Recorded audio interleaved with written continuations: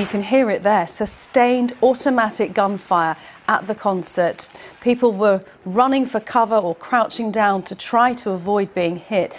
Some eyewitnesses are saying the shooting came from an upper floor of the Mandalay Bay Hotel. This is not confirmed at the moment.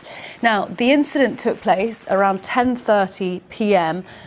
and local time. Parts of the area were shut down. Armed police arrived at the scene of the attack. It was at the Route 91 Harvest Festival, taking place just across the strip from the Mandalay Bay Hotel Casino. People have been sheltering in hotels, restaurants and at Las Vegas McCarran International Airport. It says that flights in and out are temporarily suspended from that airport. This is what some eyewitnesses say.